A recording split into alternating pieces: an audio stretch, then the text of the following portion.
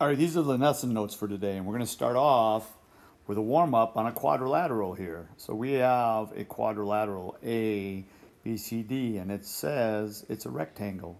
So A, B, C, D is a rectangle.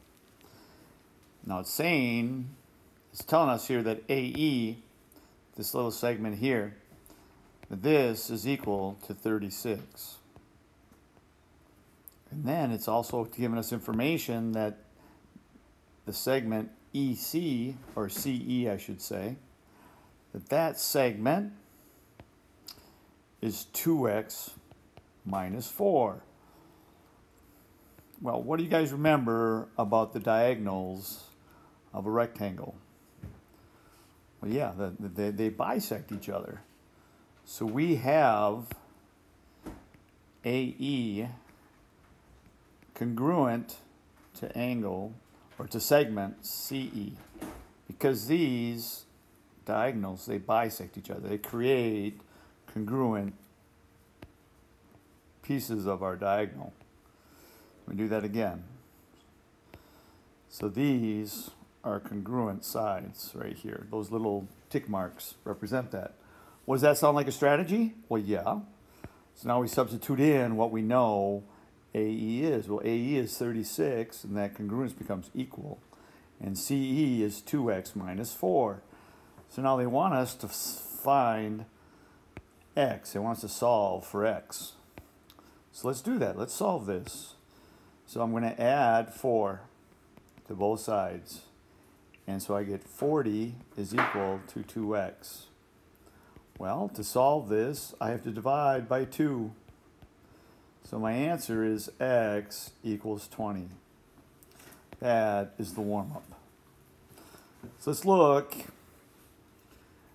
at the definition of a rhombus here. Well, it says here that a rhombus is a parallelogram with all 4 sides that are congruent. Well, how do we communicate when 4 sides are congruent? Well, we use tick marks on the side. That's how we show that all 4 sides are congruent. And we can also write a congruent statement.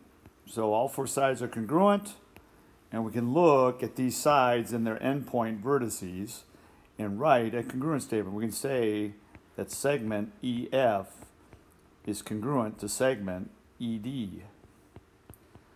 And ED is also congruent to DG.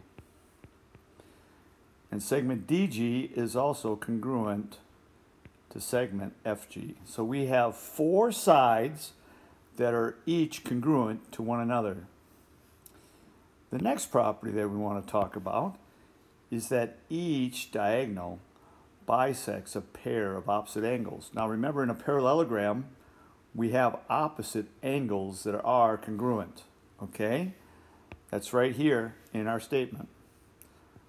Opposite angles that are congruent. So when we have a diagonal across connecting these non-consecutive vertices, remember a diagonal, the definition is a line segment that connects 2 non-consecutive vertices. Okay, so when I do that in a rhombus, they bisect those opposite congruent angles. So what happens here is this angle is congruent to that angle, and this angle is congruent to this angle. So what we've done is we've created 4 congruent angles because that diagonal bisects the opposite angles. And one of the properties of a parallelogram is that we have opposite angles that are congruent. So each of these properties of parallelograms, opposite sides parallel, opposite sides congruent, opposite angles congruent, consecutive angles supplementary, remember that's when they add up to 180 degrees, and that the diagonals bisect each other. All these properties of parallelograms apply to the rhombus. Next one.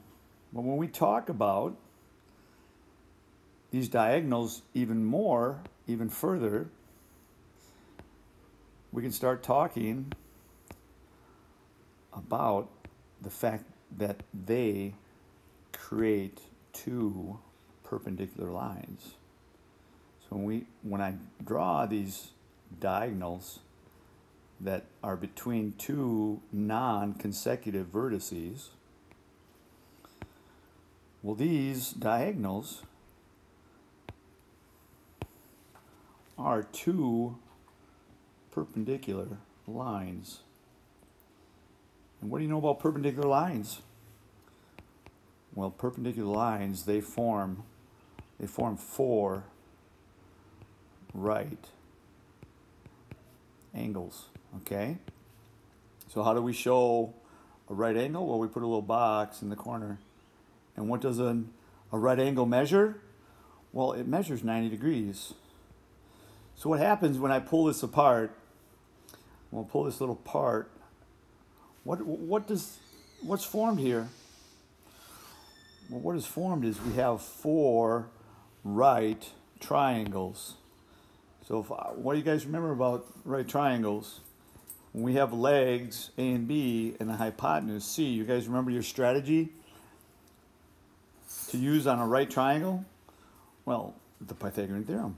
We know that A squared, when we square both legs and we add them together, we know that they equal C squared, the hypotenuse squared. So that's what we're going to start using again, because these diagonals in a rhombi, they are perpendicular to each other, and they split the rhombus into four right triangles. All right. So we have tests that we can do with the rhombus. We can make a test and determine whether we have a parallelogram, whether that parallelogram is a rhombus or not. The first test is if the diagonals of that parallelogram are perpendicular that I just described. If we have perpendicular diagonals, then the parallelogram's a rhombus. The next one is the next test for a rhombi is if one diagonal of the parallelogram bisects a pair of opposite angles. Remember, a parallelogram has opposite angles that are congruent. If that happens, then the parallelogram is also a rhombus. Last one, if one pair of consecutive sides of the parallelogram are congruent, meaning that we have consecutive sides like the next one, consecutive, not across, but consecutive next to it. All we need is one pair of consecutive sides. Then that shows that the parallelogram has to be a rhombus. All right, let's be clear again. A rhombus, all the properties of parallelograms apply to the rhombuses. So opposite sides parallel, opposite sides congruent, opposite angles congruent, consecutive angles that add up to 180, and diagonals bisecting each other. All right, let's do some of these problems. Let's do some of these examples. So we have a rhombus here. Rhombus A, B, C, D. So A, B, C, D. All right, that's telling us that's a rhombus. And they're giving us what that angle measure is. BAC. Well, BAC is right there. That's my 32 degrees. That angle measures 32 degrees. Now, they want us to find the measure of each angle. Well, first, these diagonals that are drawn between non-consecutive vertices, these are perpendicular lines. And perpendicular lines form four right angles. And right angles measure 90 degrees.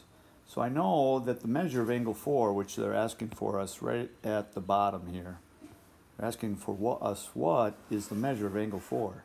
Well, I know that's a perpendicular, that those diagonals are perpendicular, and so that angle 4, that angle measure is 90 degrees. Okay? Let's go to the top now. Well, it's asking what is the measure of angle 1 right here. Well, angle 1 is part of this triangle right here. And this triangle is a right triangle.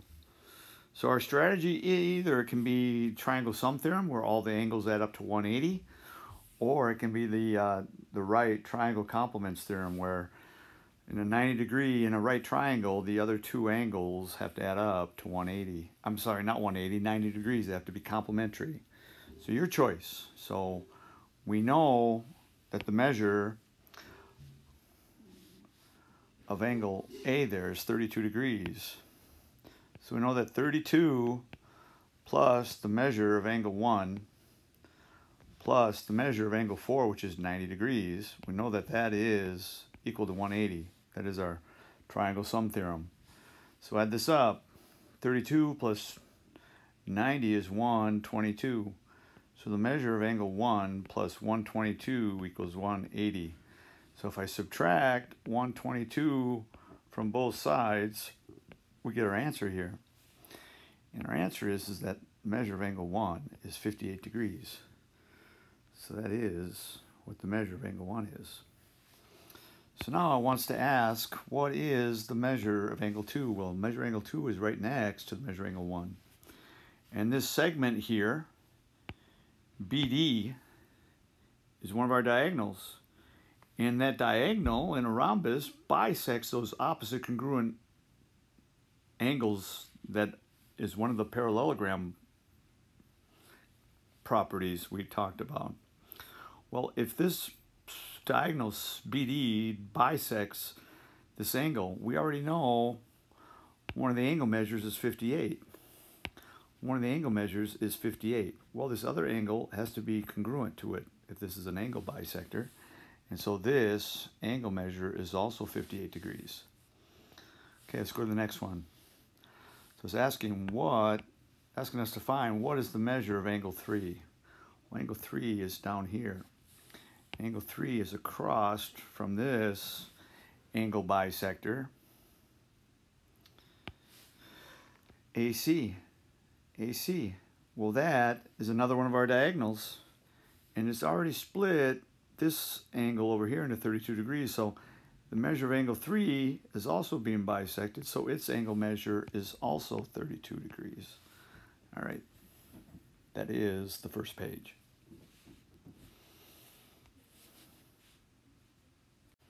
All right, page 2. The diagonals of rhombus FGHJ intersect at point K. Let's use the given information to find the measure or value of each of these. So first one we have the measure of angle FJH. So FJH is down here. And this angle measure is 82 degrees. This is 82 degrees. And it's asking us to find the measure of angle KHJ. KHJ. So KHJ is this angle measure right here. Right here. All right, so what do we have here? Well, we know we have a 90-degree angle here. And we know that this is this diagonal from G to J, that's an angle bisector. And so we split this 82-degree angle into half. So half of 82 is going to be 41 degrees.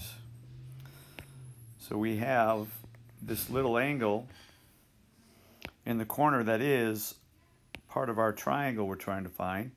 This is 41 degrees. So we have 41 plus a 90-degree angle plus the angle, the measure of angle KHJ, that's going to equal to 180. So 90 plus 41 plus the measure of angle KHJ equals 180. This is triangle sum theorem. So adding 90 plus 41, that is 131. And so to find the measure of angle KHJ, we got to subtract 131. Subtract 131. And so when I do that, I get 49 degrees. So my measure of angle KHJ equals 49 degrees. Next one. Well, it says here if GH is congruent to JH, because we have a rhombus and all the sides in a rhombus are congruent, that we can show by a tick mark. Well, if GH is x plus 9 and JH is f is 5x minus 2, and we have four sides of a rhombus are congruent, that sounds like a strategy. So GH is congruent to JH because all four sides of a rhombus are congruent to each other. So let's plug in, substitute in what we know. X plus 9 equals 5x minus 2. Solve for x. Find the solution for x. So we're going to add 2 to both sides. Add 2 to both sides. So I get 11. X plus 11 equals 5x. Subtract x from both sides. I get 11 equals 4x. Divide by 4, and I get x equals like 2 3/4, or 2.75. That's my answer. All right, let's look at the next one. It's stating here that quadrilateral ABCD is a rhombus. It's asking us to find each value or measure. Well, here it's telling us the measure of angle ABD. ABD right there. That angle measure is 60 degrees. Okay? This angle measure right here. It's asking us to find the measure of BDC. Well, if you see, this is the opposite angle in a parallelogram. And opposite angles are congruent. And if this is a rhombus, then this diagonal here, BD, is bisecting those congruent opposite angles.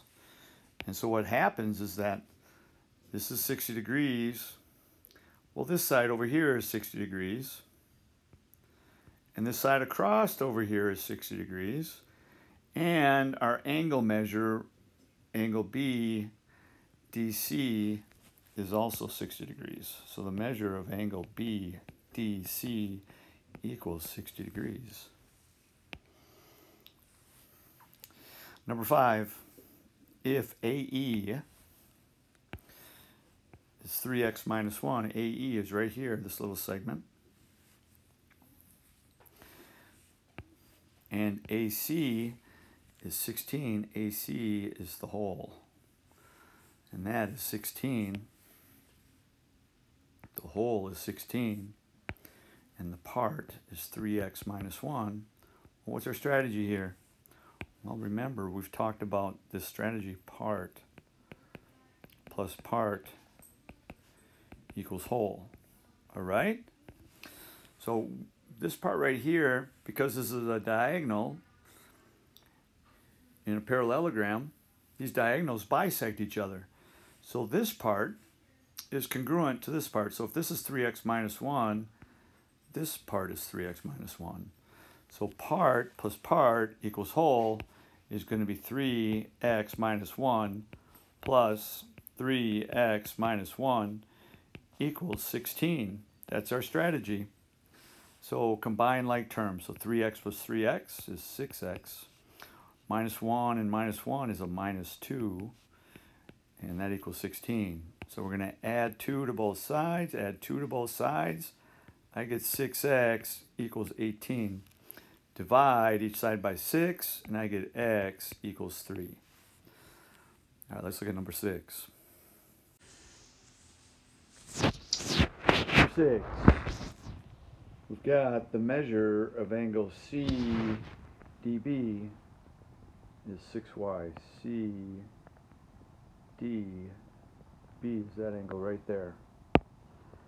This angle measure is 6y. And we have the angle measure of ACB A, C, B, this angle measure right here, that is 2y plus 10. Alright, so remember we've got consecutive angles here. Consecutive angle D and consecutive angles C, they are supplementary. So the measure of angle D plus the measure of angle C is 180 degrees. Well, now we've got these diagonals of this rhombus is bisecting those angles, and so this measure was 6y. Well, if this is bisecting, this side is also 6y. So the measure of angle D is going to be 6y plus 6y. And the measure of angle C, the same thing's going on here, is that this diagonal is bisecting these two angles. So if that's 2y plus 10, this one is 2y plus 10. So 2y plus 10 plus 2y plus 10 is 4y plus 20. And so that is equal to 180. That's my strategy. So 6y plus 6y is 12y plus 4y is 16y. So 16y plus 20 equals 180. So subtract 20 from both sides, and I get 16y equals 160. Divide by 16, and you get y is equal to 10. That is what y equals, and that's what we're trying to find. Y is equal to 10. Number 7. Number 7. Now we're going to talk about a side length. Side length AD is 2x plus 4. And then we have side length CD here, and that measure is 4x minus 4. Now we're talking about these lengths of the sides, and in a parallelogram, well, particularly in a rhombus, these sides are all congruent. And if you know two things are equal to each other, that's your strategy. So I know that AD is congruent to CD. So plug in what you know. Well, AD is 2x plus 4. CD is equal to 4x minus 4. So let's solve for x. So I'm going to subtract 2x, subtract 2x. So I get 4 equals 2x minus 4. And so I'm going to add 4, and I get 8 is equal to 2x. So divide this by 2, and so we get x equals 4. And that's what we needed to find, x. Okay, let's talk about properties of squares. Well, properties of squares is going to include all the properties of parallelograms, where opposite sides are parallel, opposite sides are congruent, opposite angles congruent, consecutive angles are supplementary. That means they add up to 180 degrees, and that the diagonals bisect each other. Well, with squares, we also have to consider all the properties of a rectangle, and that includes their 4 right angles, and that the diagonals are congruent. So we have 4 right angles in a square. Okay? And then we have to consider all the properties in a rhombi. So a square is not only a rectangle and a parallelogram, it is also a rhombus. So all 4 sides are congruent. So we show that with these tick marks. All the diagonals are congruent. All the diagonals are perpendicular. and each diagonal bisects a pair of opposite angles. So let's draw in our diagonals.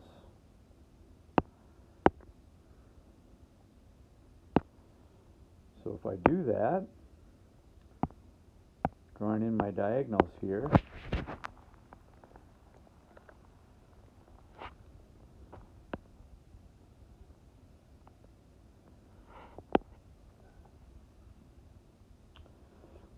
it's stating here that these diagonals bisect the pair of opposite angles. So the definition of a square here is a parallelogram with 4 congruent sides and 4 right angles. The test for the square: if a quadrilateral is both a rectangle and rhombus, then it's a square. So a square is both a rectangle and a rhombus. So let's do some examples here. The diagonals of the square math intersect at point S. So here we've got our point S. Use the given information to measure, find each measure or value.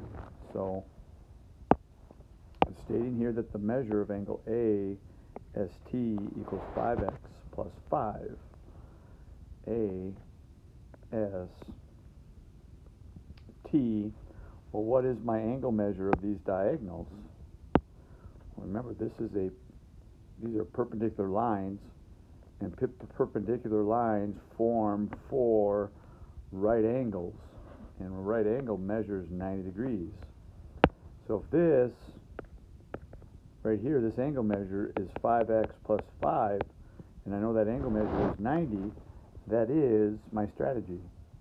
So 5x plus 5 equals 90, solve for x. So subtract 5, I get 5x equals 85. Divide by 5, and what is that? Is that 17? X equals 17. That is the value of x. For the next one, so we've got the measure of angle HAM. This angle measure right here. And that angle measure here is 5x. 5x. So we talked about this before. This diagonal bisects that right angle, that 90-degree angle.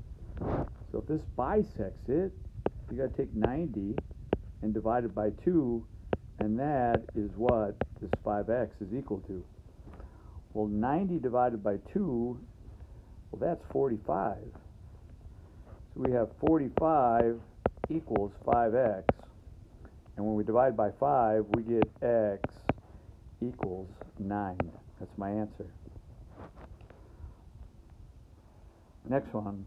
So let's think about this next one. So if we've got MH, this length here, that is equal to 8. And they want us to find the length AH. AH is that length right there. Okay, well that's the hypotenuse of this right triangle, because we got a right triangle here. This is a 90-degree angle here. So if I rewrite this, if I redraw this figure, I've got 8 here, I've got a right angle, and this is my AH. And because these are all congruent sides here, this is also 8. So these two legs are 8. Well, what we're trying to find is this hypotenuse, is C. And to do that, we can use the Pythagorean theorem, a squared plus b squared equals c squared. Or you could also use your special 45-45-90 triangle. So if I plug this in, 8 squared plus 8 squared equals c squared. So 8 squared is 64.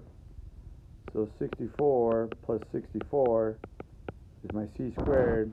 That's 128. So c squared equals 128. take the square root of both sides. I know that this is going to be the square root of 64 times 2. Square root of 64 is 8, so this is going to be 8 square root 2. That's my answer. Number 9.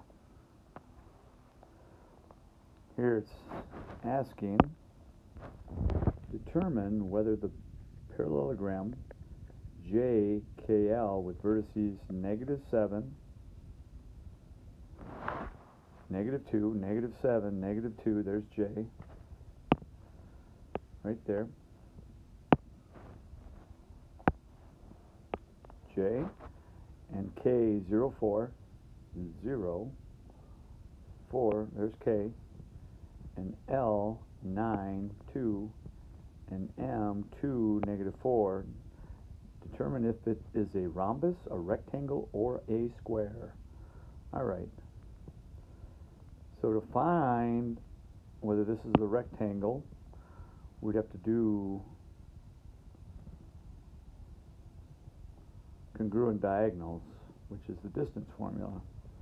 Let's draw our diagonals here. So remember, a diagonal connects non-consecutive sides. There's our first one, and we do that with distance formula. So JL, so distance formula is going to be